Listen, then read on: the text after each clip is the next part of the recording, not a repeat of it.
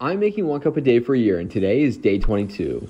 Today, I am taking back a quest with making this tree stump teacup. I started this cup with too much clay, and I should have realized that this was going to be a bit of foreshadowing with making the handle later on. I always start with a small preliminary sketch, and I was really digging the larger handle with the shape of this cup, but I didn't execute the idea correctly. The shape of the cup needed to be a bit more V-shaped, and the handle placement was completely incorrect. On the drawing, the handle is placed in the middle third of the cup and doesn't break the surface line of the rim, but rather meets it.